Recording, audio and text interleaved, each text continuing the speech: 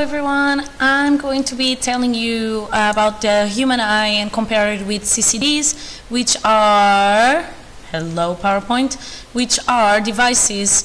They are used in most of the modern telescopes. Really, they are devices where you can capture and record images even at different wavelengths. So, the human eye is not very sensitive to light. And this is already in general. Compared with a photographic film is not very sensitive. Comparing with a CCD is even less sensitive, okay? So our human eye acts a little bit like the telescope, right? It collects all the light rays and then it passes. Our eyes are really a lens, so when the light rays pass through the lens, they will focus on a point.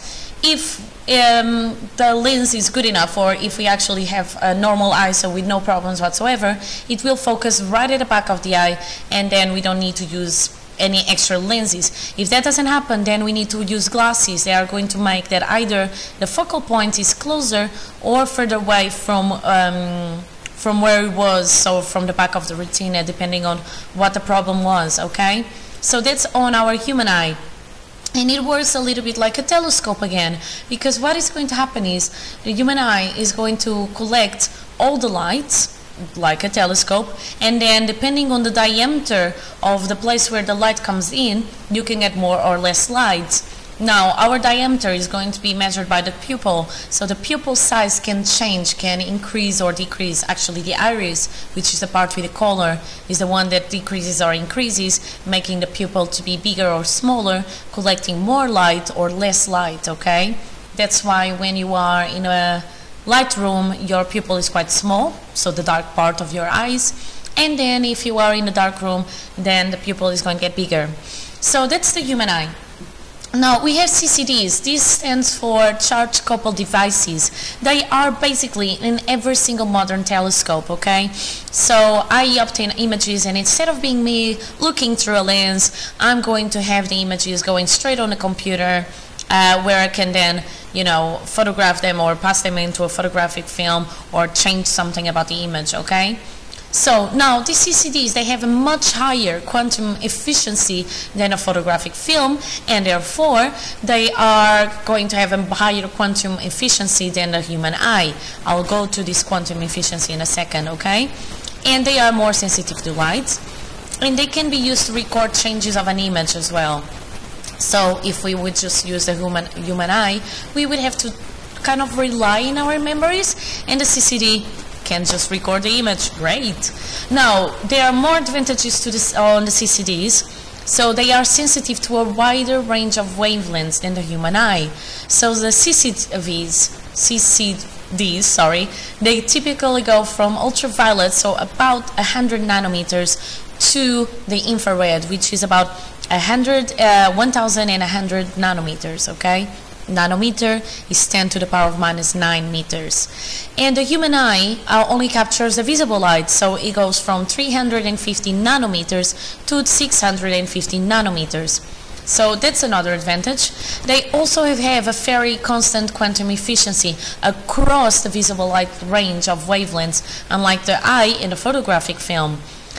So the eye in the photographic film will be more sensitive to certain wavelengths than others. For example, us, as I said in the lesson, the human eye, we capture the red quite well.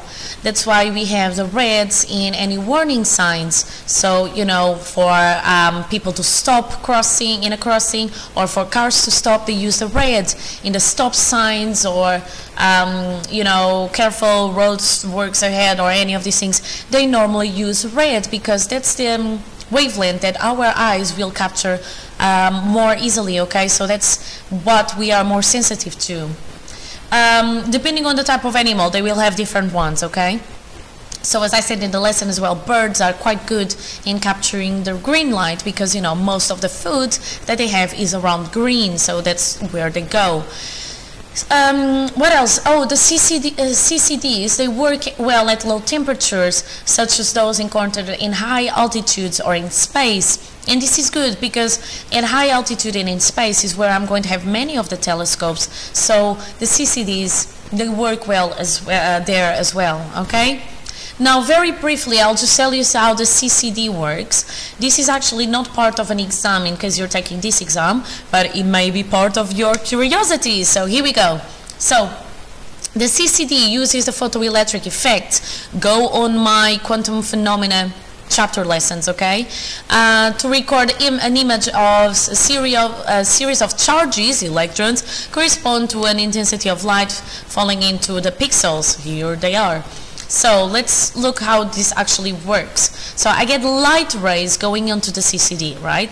This makes the electrons to well, it causes a photoelectric effect. So the electrons leave the surface and they are released into the potential well.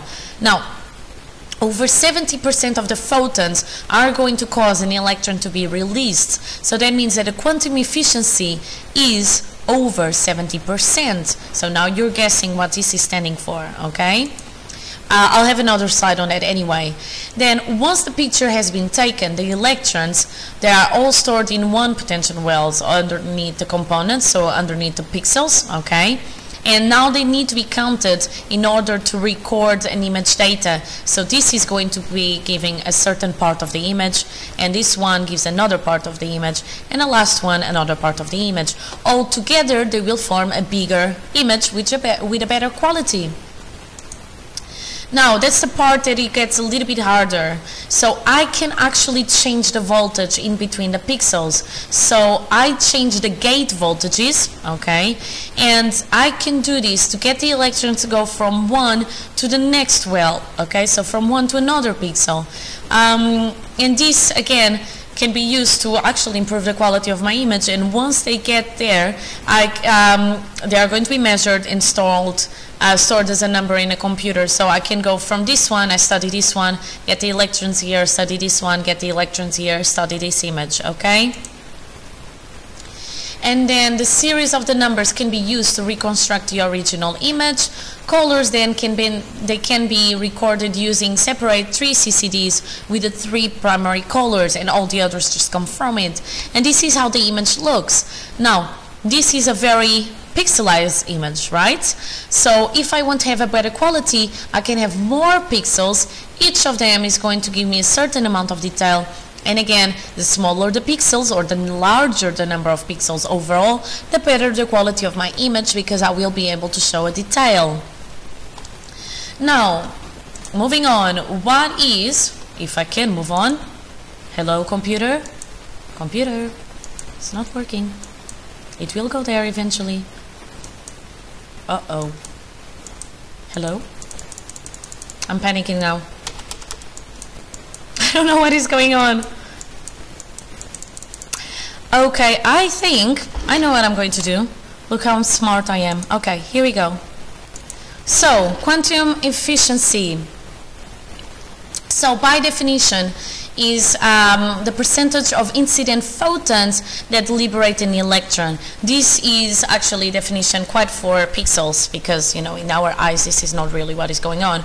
But basically, if you want to say generally, is the percentage of photons that will actually contribute to an image to be constructed, okay? In a CCD, it is at least 70% and can go as high as 90% at certain wavelengths, so that's brilliant. In a photographic film, if you want to have an idea and make a comparison, is about 4%.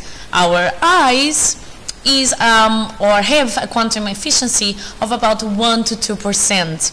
And this is according to the scientists. I actually had to go and do research outside the area. This is not quite my area, but according to the papers that I saw, this is the quantum efficiency for the human eye, okay? So the CCDs, not only have a higher quantum efficiency, they are also 20 times more sensitive to light than a photographic film. So CCDs are quite useful. Hopefully you know that now from this video. You can compare it to the human eye and the photographic film, and you can say why all these advantages are going to contribute to better images in telescopes. Okay, so that's all for now on the CCD stuff. And I'll go back to you just in a minute to get another video on kind of a recap of everything that we said so far. Bye!